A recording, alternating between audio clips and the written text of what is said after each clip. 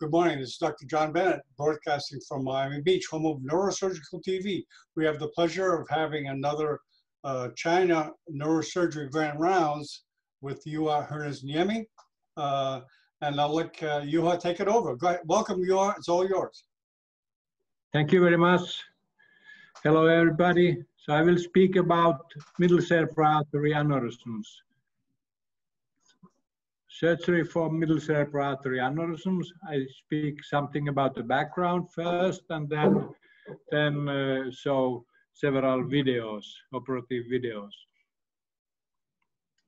So as you all know, I'm working nowadays in China, Zhengzhou, Henan Provincial People's Hospital.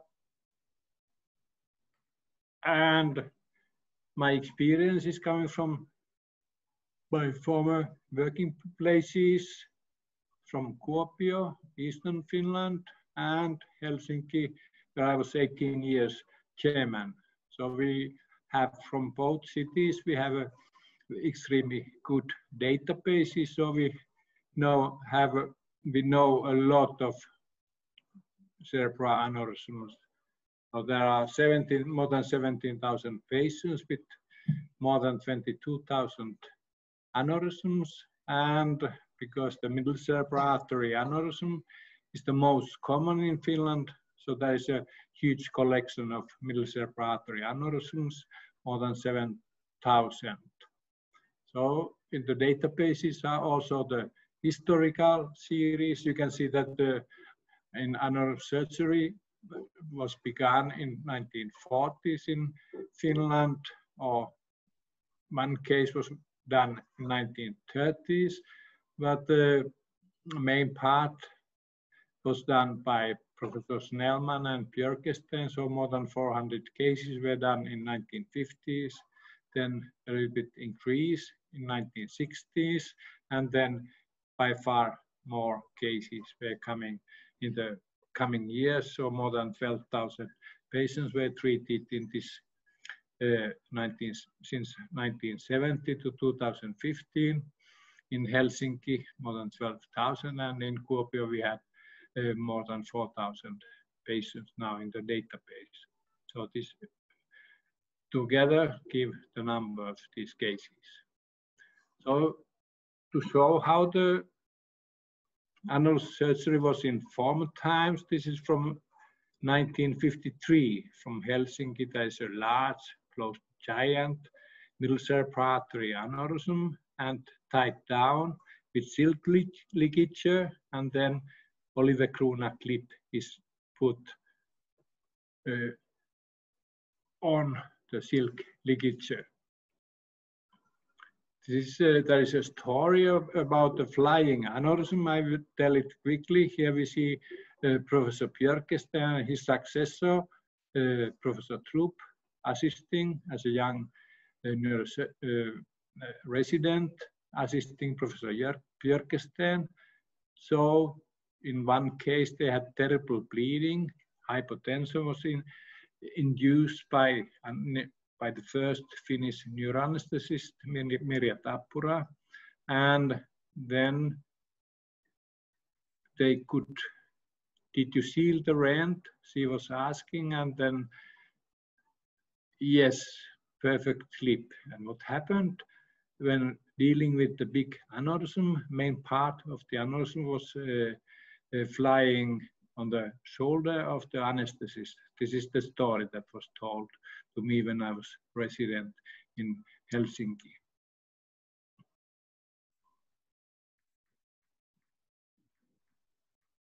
And old stories also, it was called professor competence if you could occlude middle cerebral artery without deficit.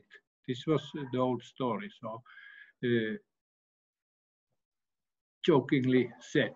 So of our databases, there are, this is the Finnish material, more than 22,000 aneurysms. You see that the middle cerebral artery aneurysms are in Finland the most common. More than 1/3 are middle cerebral artery aneurysms, and then about the other ones I will speak in the coming webinars. So we concentrate now on the middle cerebral artery aneurysms. So this data is coming from Dr. Reza Dasti's publication and Professor Jaakko Rinne's PhD from Kuopio. Both studied middle cerebral artery aneurysms. So in the former series, there were proximal, we called M1 aneurysms, 14%. Bifurcation aneurysms were by far most common, and the distal ones are rare. And then in 2013 or 14, Dr.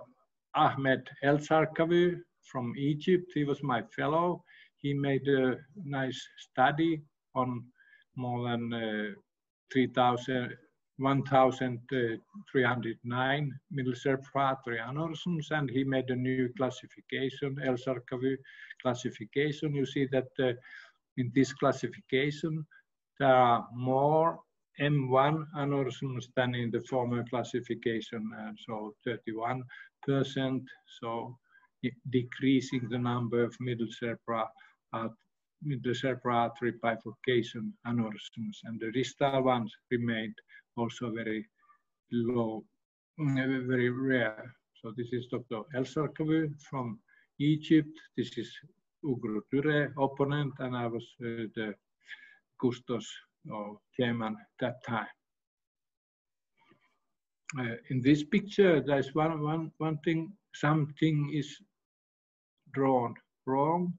You see, this M1 aneurysm is here, and the artery, anteriotemporal artery is coming separate, but in reality, it is different. So the anteriotemporal artery is coming from the base of the aneurysm. This is one of the rare sites of aneurysm where the branch is coming from the base of the aneurysms. The other ones are pica aneurysm, pericles artery aneurysm, and then basilar superior cerebral artery aneurysm. So once more, the middle cerebral artery aneurysms are the most frequent site in Finnish populations. In these aneurysms, there are many times multiple aneurysms and many times intracerebral hematomas, and because of the heavy bleedings and intracerebral hematomas, there is a big number of deaths before hospital, but also high management, morbidity, and mortality. In the middle cerebral artery aneurysms, there is complex cisterna and vascular anatomy, and blood supplies the very large part of the cortex and especially eloquent areas, and collateral circulation is very poor. You remember the old story about the professor competence. You can occlude middle cerebral artery without deficit. This is very rare happening. And one important thing is that middle cerebral artery aneurysms are superficial, close to the surface. So speaking about the surgery treatment, microsurgery in middle cerebral artery aneurysms, you have 4 different groups. You have unruptured, they are treated elective way. Then you have acute ruptured aneurysms, emergency operation with large intracerebral hematomas, and then advanced approaches within complex aneurysms, which are large, giant, or fusiform. So, like always in surgery, planning is important. You have to assess the patient. What is the patient's grade? If there is intracerebral hematoma, aneurysm size, and which type of aneurysms, ruptured, unruptured. I always look on the length of M1 when planning the surgery, and then of course you have to take care of the calcifications, the strength of the wall, because if the wall is strong, then it is more difficult to clip. And if there are calcification, it might be impossible to clip. And parent vessels are sometimes coming from the base of the sac. And further, about the positioning of the patients, I am used to elevate the head clearly above the cardiac level, rotate slightly, not too much. The most usual error is to rotate too much, then the temporal lip is covering the sylvian fissure, and tilt somewhat laterally the head and extend the head. But this is always tailored depending on the aneurysm direction, size, and how to put the temporary clip. So this is a craniotomy I have been using since 80s, lateral supraorbital craniotomy with minimal shaving and very little incision in the temporal muscle, so resulting no or very little temporal muscle atrophy and never frontal branch injury. You will see in the videos how it is done, and last time I showed unedited video, 10 minutes of the opening. Also the dura was opened in 10 minutes. And then dissection toward the aneurysm, because the aneurysms are superficial, you don't need and you should not use long instruments, because when you are working far away, then it is more difficult. I'm using Cerebral forcepses and as a knife, a needle with tuberculin, syringe, water dissection, and open only around 1 inch the sylvian fissure to come to the middle cerebral middle cerebral artery aneurysm and use sharp dissection. Here are some drawings of the aneurysms which are directed towards sylvian fissure. You have to always to take careful look how the direction of the aneurysm is. We classified with Dr. Dusty in 4 different directions.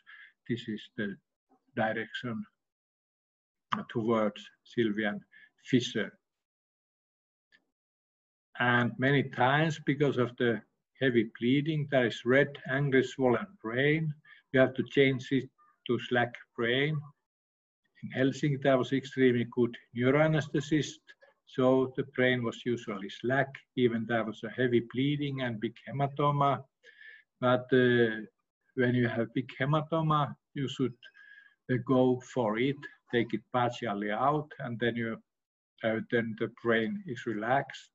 If not, then you go to lamina terminalis, open it, and seldom I have been using ventriculostomy, because I go under microscope to lamina terminalis and get CSF out there, and then the brain will be slack and you can continue operation.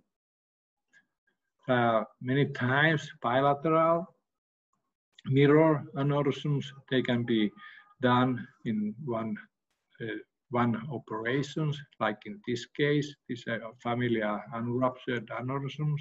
In this case, I would go from the left side, because it is difficult to save this artery coming from the right side.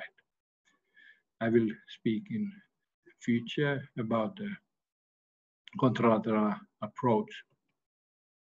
So we go to the videos here.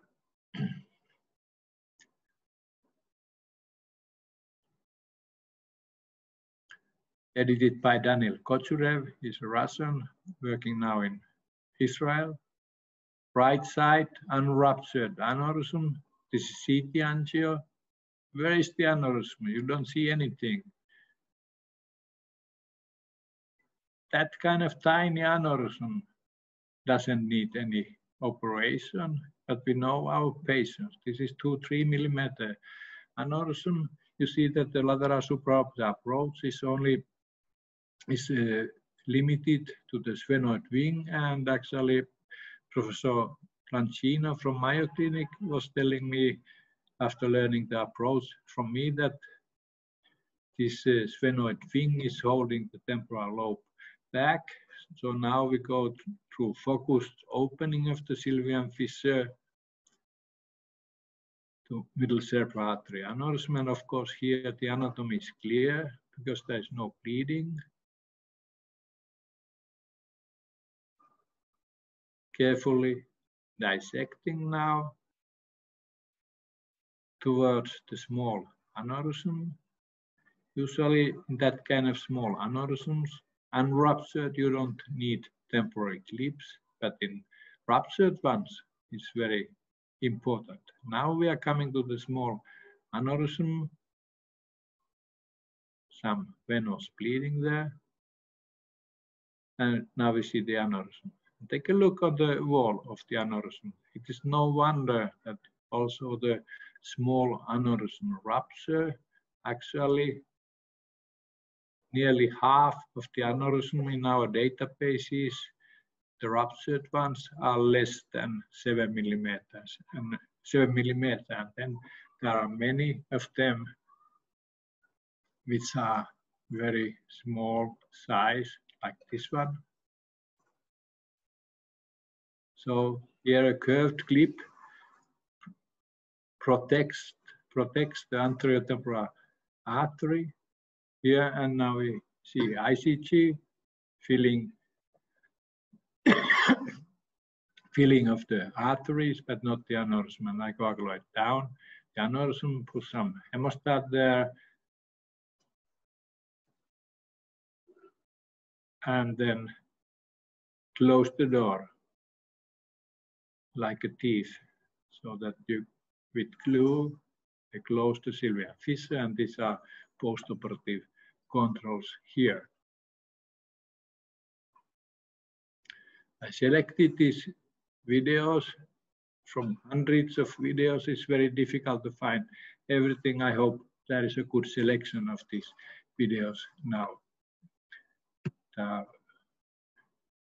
Next case is a ruptured one. You see the difference in anatomy after heavy subarachnoid bleeding, edited by Jane Lau, Hong Kong neurosurgeon fellow from there. This is a ruptured left MCA bifurcation aneurysm, extremely small here again. Like I told you, also small aneurysm rupture. So this is the left-sided lateral supraorbital approach. And again, the same way going, but here I go down to have space and open now the lamina terminalis like I told you. And you see the flash of CSF coming. I'm sucking CSF, and then the brain is getting slack, and this is extremely important to have a slack brain, not to put retractors like it was done in the beginning of the, at least in Helsinki surgery when I was assisting my seniors. Strong retractors on both frontal and temporal lobe, and this gave difficult contusions in both lobes, like was found in Dr. Riku Kivisaari's papers and PhD. So now we go towards the aneurysm, again focused, and anatomy is no more clear. There's a lot of blood, and we have to find this small aneurysm flushing. I'm flushing myself to make me slower.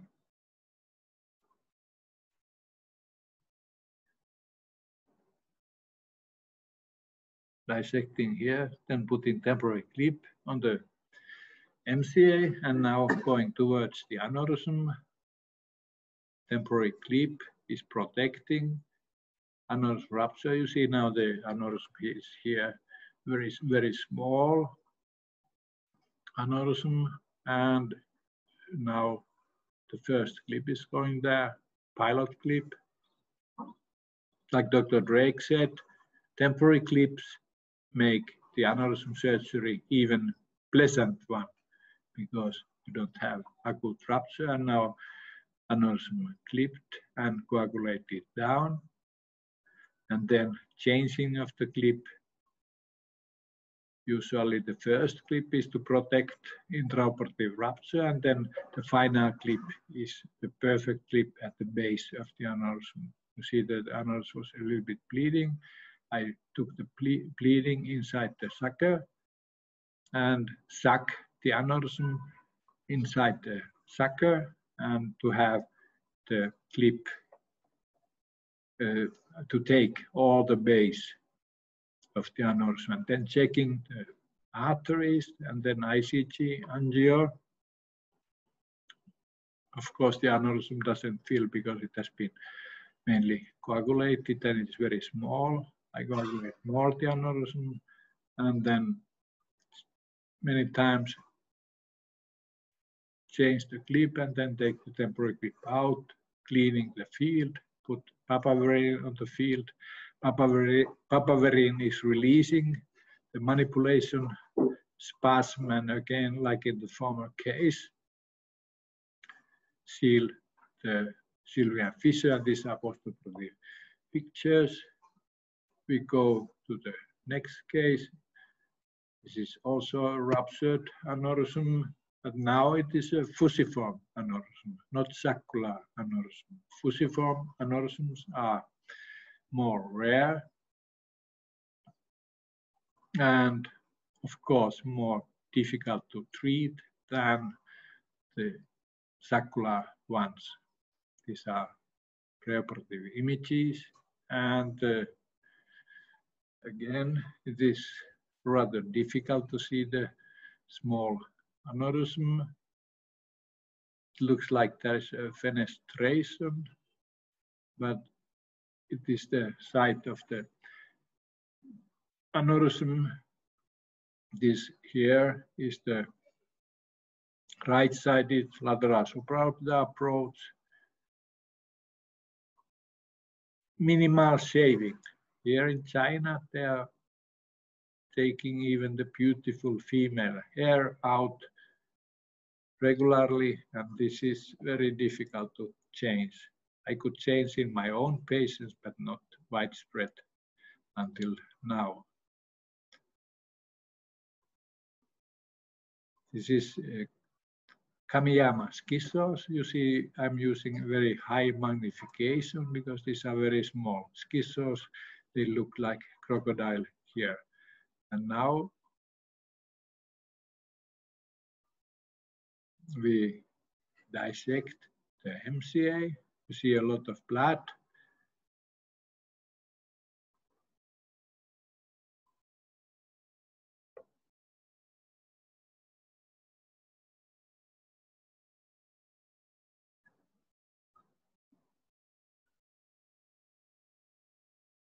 And I should have, of course, now temporary clip on M1 proximal to the aneurysm.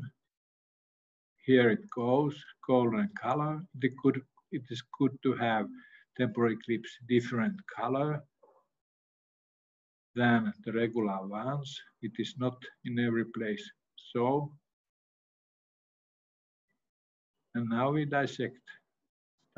Here is the beer belly of the dissecting aneurysm. So I selected the L-shaped ring clip.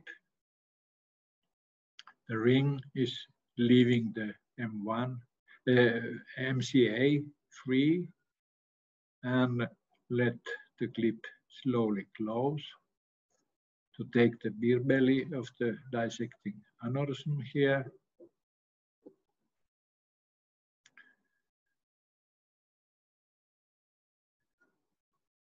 trying to take as much of the aneurysm inside the clip and checking. And changing the clip position, opening it again. The danger is, of course, that you may occlude the MCA with your clips. Now taking the temporary clip out and checking the situation. I think there's a lot of the beer belly aneurysm is left, so we have to put one more clip here. One more clip is put there, tandem clip, in tandem way. The clips look terribly big, but the magnification is very big also. I always push the magnification, highest one, it is around 14, 15, the Penteron microscope. And this is checking with Doppler the flow.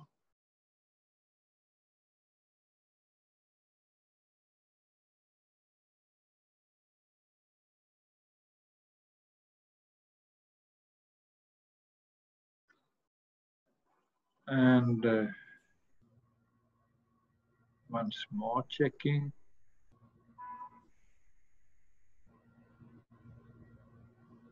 And then putting regular cotton to induce scarring. You cannot take all the weak base away because then you would occlude the MCA and then again closing the Sylvian fissure. And this is post-operative pictures. The patient recovered well, and you see here the ventricular catheter through lamina terminalis. I put it in severe bleeding so you can release CSF and measure the intracranial pressure. This is unruptured right middle cerebral artery aneurysm, and patient name is Guglielmi, Maria Guglielmi. This is a growing aneurysm. So Guido Guglielmi sent the patient, his sister, to me to be operated on. The inventor of the coils, endovascular, one of the great men in endovascular surgery. There are very few people in the world who can change the world. And Serbinenko, Guglielmi were the ones in endovascular surgery, Yasargil in microsurgery.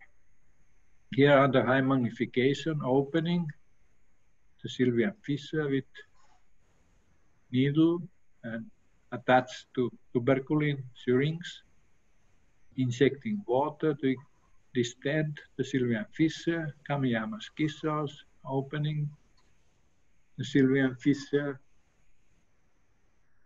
and through 1 inch opening the Sylvian fissure, you will come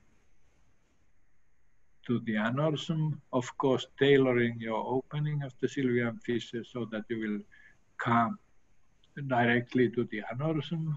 Like I told you, I'm always looking at the length of M1. Then you can estimate where you should go inside.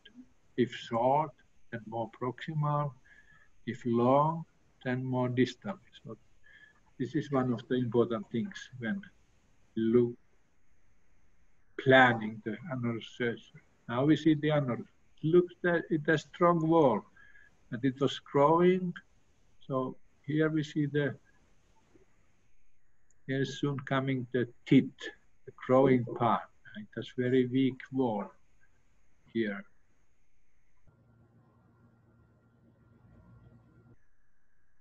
Now you see that this part would burst if rupture would occur. Now we are looking for the M1 coming from distally, so we will find below the aneurysm, we will find the M1 here, and here the small perforators. I push the temporary clip in place here, and then now you see that the aneurysm is soft, or more, by far more soft, and take a J-formed clip, remove the temporary clip,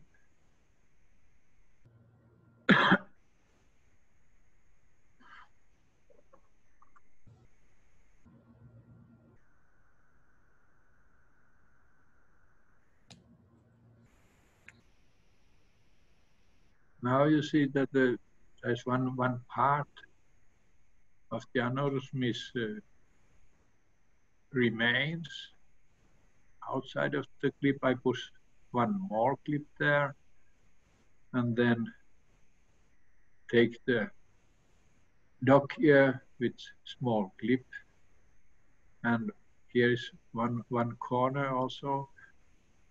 So I put one more clip. Of course, in this special case, you are extremely careful.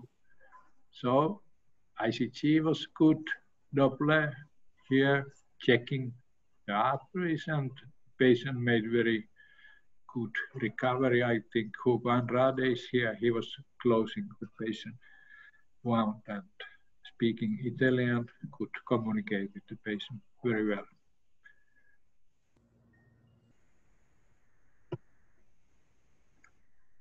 Next case is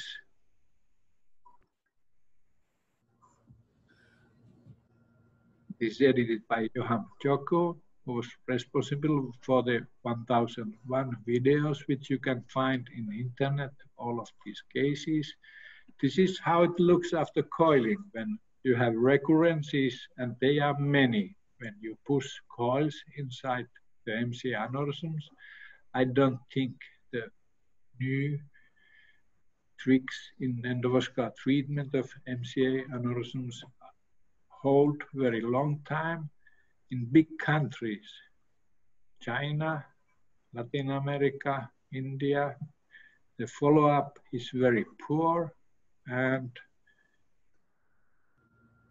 totally different than in, for example, in Scandinavian countries and maybe in some European countries. But here you see that the recurrence, after the recurrence, is very difficult to treat the aneurysm. So it looks simple. I push two clips, but what both M2s are closed because there is not much of the base of the aneurysm. We published our we published our series, maybe around 80 patients, which were operated after coiling. And one wisdom was that you have to have enough base after recurrence, space for the clip. Here it is a little bit scarce. So I had to open the aneurysm and reconstruct, and then take coils out because some of the coils were also inside M2. So you cannot, and in M2 wall, so you couldn't take them out. Now I'm trying to have optimal clipping, but it's difficult because the base is so scarce. See, now the M2 seem to fill, and this is DSA postoperative. We did also, so these are postoperative control. So we could manage, but it was close. It was close to fail.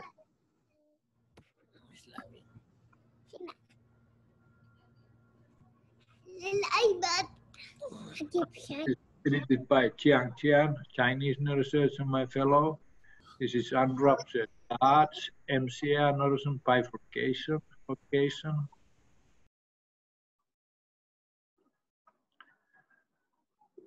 Left-sided lateral supraorbital approach, local anesthesia, and then lateral supraorbital approach, one burr here, and then 2 cuts, and then small bone flap is coming out.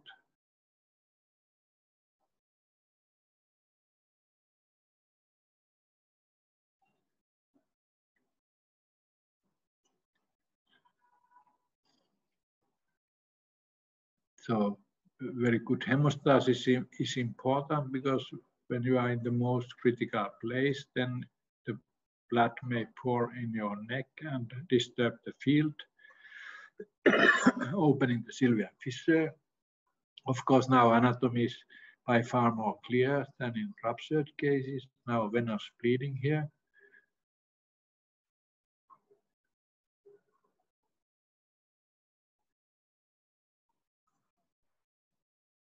And the small ball-like aneurysm is coming there. We have to dissect the proximal MCA, that's temporary clip now. In large and giant aneurysm, I always take a ring clip, learned from Dr. Drake, because the ring clip is not slipping out, it's holding. And then you should close the opening in the ring clip with the straight clip. I'm changing the position of the clip many times. And then now a strong straight clip is coming, and I take the temporary clip out. When you take the temporary clip out, you have to be very careful. Don't take it in ruptured cases very quickly out, because if there is bleeding, you may not be able to put it back.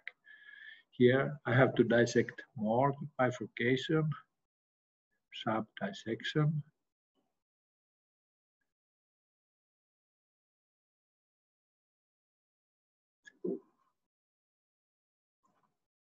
The aneurysm is trying to escape clipping. So it takes several clips are pushed on the strong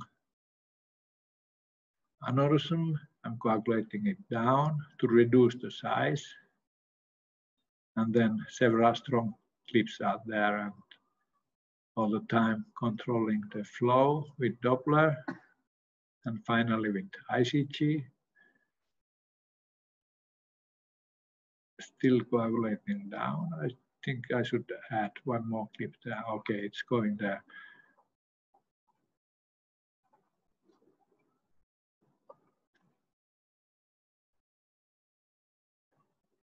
So there's a long row of the clips now.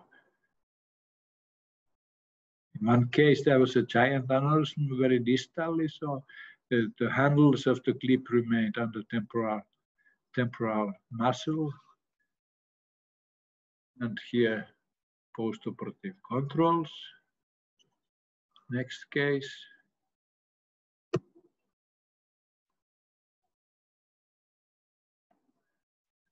Xinjiang, again, edited. This is now ruptured large MCA aneurysm. So you see a lot of blood, and we also now the hematoma, which I was telling may make emergency surgery necessary. Lateral supraorbital approach, 2 cuts, then taking the bone flap out, drilling the bone, and then opening the dura.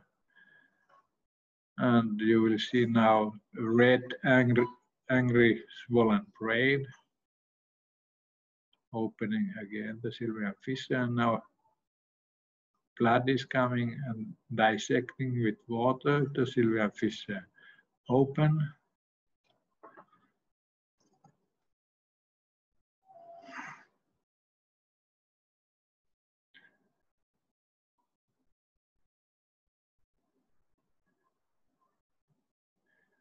The Kamiyama scissors.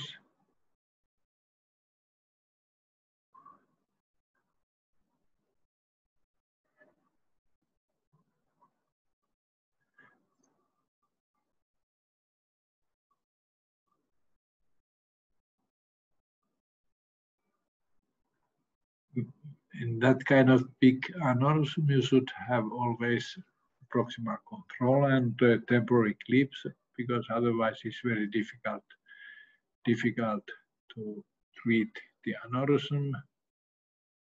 I went over the aneurysm, put a temporary clip here, and now we are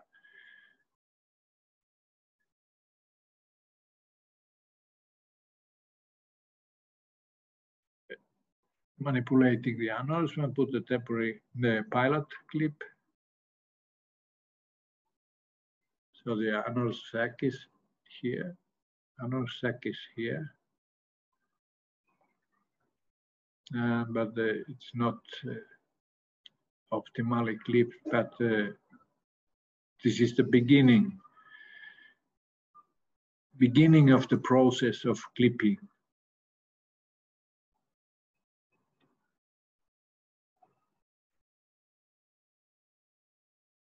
Checking the flow, M2s. I think the clips are now too short. Doesn't look good. It's coming now, a longer one. And then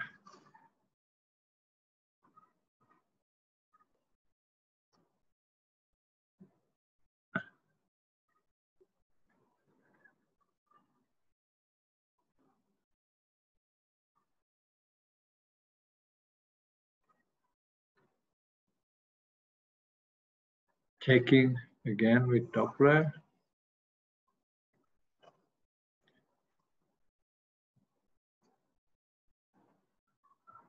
The M2s are open, but here I think some part of the aneurysm remain, but maybe certainly I didn't leave. It looks good, yeah. The next one. This is my favorite, but I don't show it because of lack of time. This was a 13 years old girl, Natalie, had a temporal epilepsy and had this mainly calcified giant aneurysm. I was looking at the base. There was free base, so I operated on her, and she made very good recoveries. Now studied chemistry and is working in a hospital in Lapland now. So I showed this picture because one of my Thai visitors, Sandra, very skillful neurosurgeon, said that a young neurosurgeon has to prove everything. So how the results are, and he showed always patients photo before and after operation. Then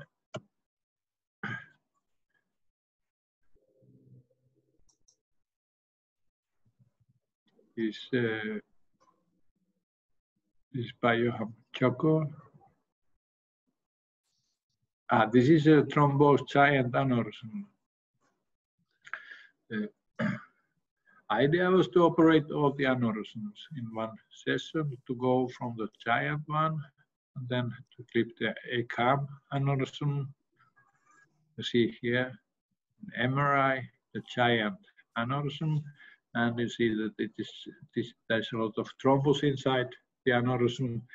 Partially thrombosed aneurysms are very dangerous because the thrombus may dislocate during manipulation, clipping of the aneurysm, and go to M2s and also occlude them. So now dissecting the giant aneurysm, and mandatory temporary clips are pushed here. I put here proximally 2 temporary clips to be totally sure that the circulation is stopped, because you are using many times these clips, so they may get weak. And now this is a moment there's no coming back. I go with the knife inside, and here I use Kusa. I'm not using many times Kusa, but Kusa is very good to take the thrombus out. And here is special trick, vascular clamp. The Pecquet clamp is crushing the aneurysm and holding it closed after opening and taking the temporary clips out and checking now. And the vascular, you see now it's bleeding. Yeah. Then I take ring clip, and because we have crushed the giant aneurysm, so there is a route for the clips below. It doesn't look good yet. We have to put the temporary clips again.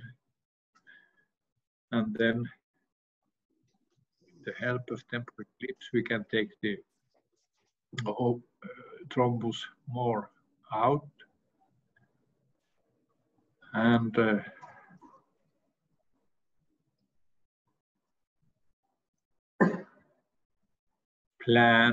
compress the walls together and take strong clips and adapt the opened aneurysms walls with the row of clips, and all the time checking the M2, the flow there. And the ICG has been tremendous help, of course, in intraoperative assessment. Now changing the clips.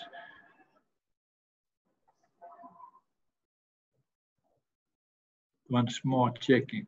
I think the M2s were not open, so we have. I cannot go back in this because they are in PowerPoint, but I think M2s were not filling in the ICG. So we have to reconstruct again.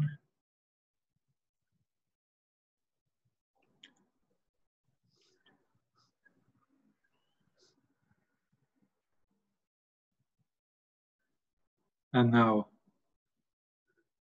I'm told these are the final clips. Important here is to leave some base, because if you try to take from outside exactly the base of the aneurysm, then you occlude the bifurcation totally, and both M2s are occluded.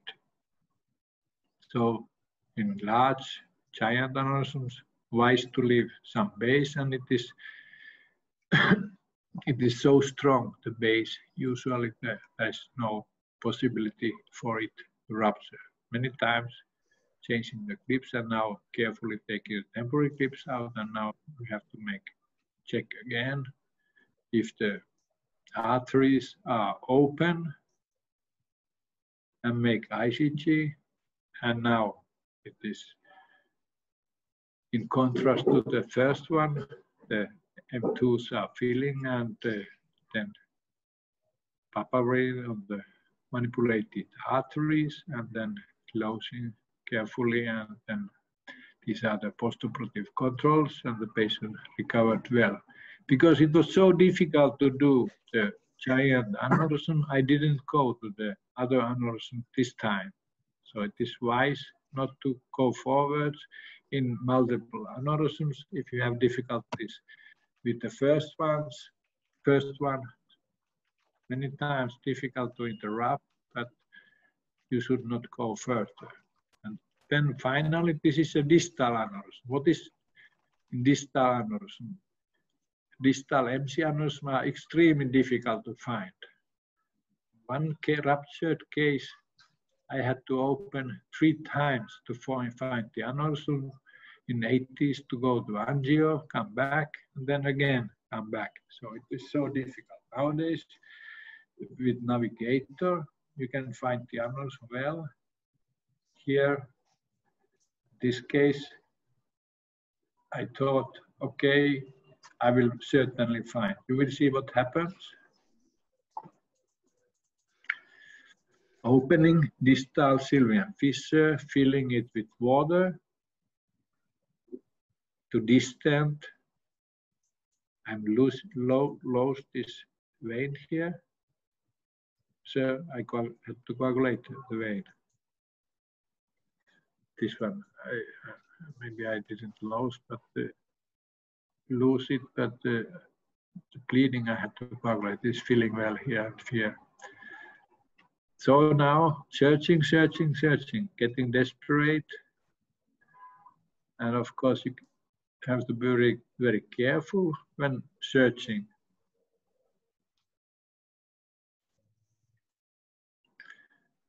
So is the sound increasing or the sound increasing? I think we're having a problem with the sound there, Juha. Is anyone else having a problem with the sound? Can you hear me now? John, it's okay. Is it okay? Okay. Yes, it's okay. Okay, I'm We are sorry, enjoying. Juha. I'm sorry. Okay. Okay. Now you see what happens here. So I was looking long time, at least many minutes in one place, and then I had to open the Sylvian Fisher other place, and then I find the aneurysm. So this is how the distal MCA aneurysms are extremely difficult to find in the archipelago of the distal Sylvian Fisher. So when you find the distal MCA aneurysm, then it is easy to clip, but the finding may make you desperate. So proximal bifurcation aneurysms you will always find, but in these distal ones you have to check very carefully, and if you can use navigation, so it is wise to use it. So yeah, aneurysm. This is the pilot clip. Yeah, pilot clip is called the first clip because you are changing the position. Now I'm drawing the aneurysm inside the clip with a small forceps. I'm grasping the aneurysm and then drawing so that all the base is taken. And now changing the clip, taking curved clip down, and this is the final clip, taking all the base and the arteries remain. Now again, the small forceps, I draw the aneurysm inside and then let the clip close, so all the base is taken here. And added, seems that added some clips, one more clip there. This is a post-operative picture, and you see the distal side of the aneurysm. So very difficult to find. So this is the conclusion of the distal MCA aneurysms. So concluding, middle cerebral artery aneurysms are superficial and should be clipped. This is my thinking and experience, and remains so. Unfortunately, many stents are pushed in innocent middle cerebral artery, long segments, and many different coils are pushed inside, but these aneurysms recur in high frequency. So I thank you very much. Okay, thank you very much. You covered a lot of territory. Here, let me get you off that screen share. Okay, I can bump you up there. Okay, very good. Okay, we're going to open the floor to questions for you, huh? Is Vlad here? Yeah. Hey, Vlad, welcome. Hello, Vlad. Hello, hello, John. Hello. Hello, Juha. Hello. That was great. Thank you. Oh, I would add one thing that especially in the large and giant ones, you need bypass techniques in middle cerebral. That's the best. I will speak about in future of that. I was thinking. Oh, you saved that. I was selecting from many hundreds. There were 600 videos on MCA aneurysm, so I was selecting these cases, and then I was thinking that there are special cases, giant aneurysms, where you are doing bypasses. Of course, if you are extremely skillful in bypasses, your threshold is low to do a bypass. But like me, I learned very late to do bypasses, so my threshold to do bypass surgery is higher. So I never learned very well bypass surgery, so I made direct surgery. Like Professor Sano is not doing any bypasses. But I did bypasses more than 100, but I never became so good. So I was trusting more on I understand. in clipping, yeah. Okay. And the next remark would be that in those large ones, the bottom of the aneurysm, the neck, actually is very, very strong. It's thick wall. And I don't hesitate to leave a bit of the base of the aneurysm behind. It never grows, and you spare all the perforators, M2s, and I feel safe leaving a piece of aneurysm behind in really large ones with thick wall. This is what I said. This is what I said. Oh, you did. I missed that. It is. You have to leave some base, otherwise you occlude the bifurcation. So exactly. You have to leave. So it is. If you are too perfect from outside, then you kill the patient because the bifurcation is occluded. So you have to be very careful. And ICG has been, and of course, the microdoppler are very, very, very good in checking that. Earlier we did intraoperative DSA with CR in some selected cases. But, very good. This is to leave the base is extremely important. Thank you. Great, thank you. Okay, more comments, questions? Yeah, John, this is Dr. Welcome. Ali. Can you hear me? Yeah, thank you very much. Can you introduce yourself, please? Yeah, this is Dr. Altraf Ali. I work at Aga Khan University Hospital, Karachi. I'm a neurosurgeon. And Juha, it's a splendid kind of presentation you have been giving to us in last couple of weeks, and we are thankful to Mr. John Bennett. He's also doing extraordinary job by keeping us engaged in these days. So my question is, how often do you get the proximal control in MCA aneurysm? Question A. Question B, as you mentioned just in your previous comment that you leave some sort of residual if it's at the bifurcation, then do you wrap that with the some cottonoid or like some piece so that to prevent the recurrence?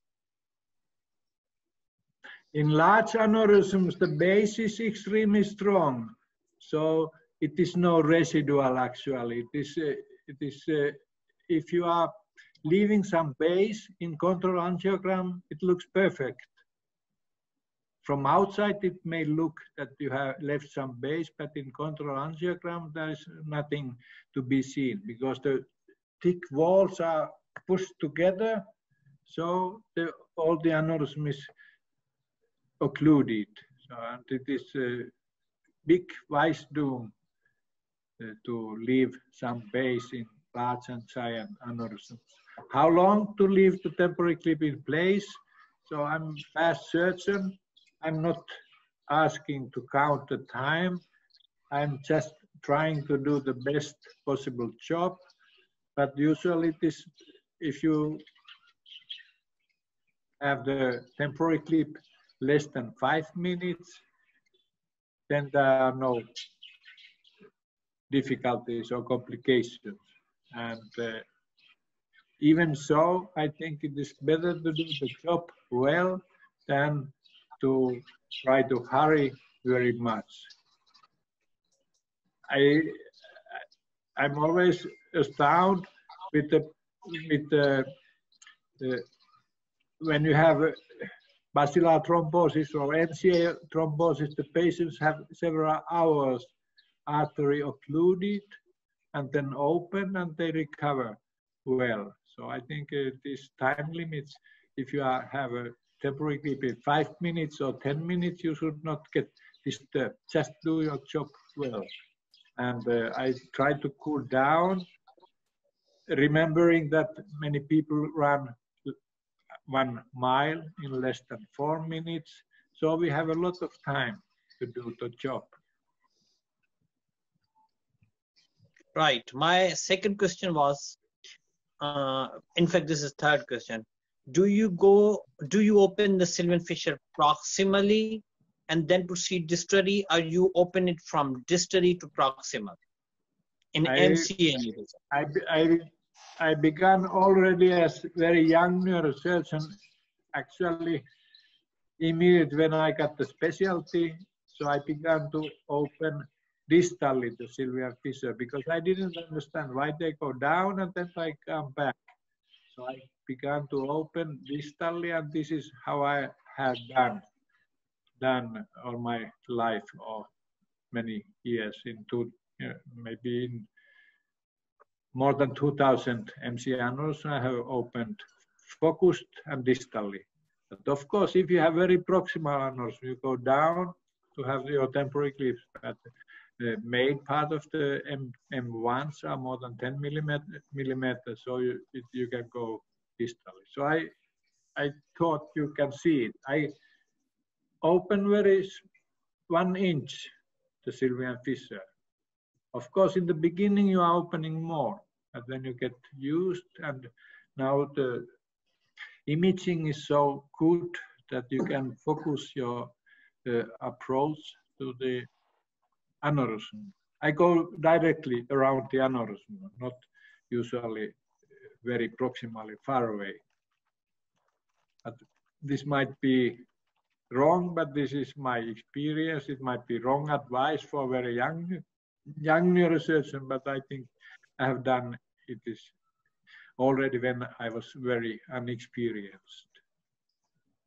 Right. Thank you, sir. Thank you for the question. More comments or questions?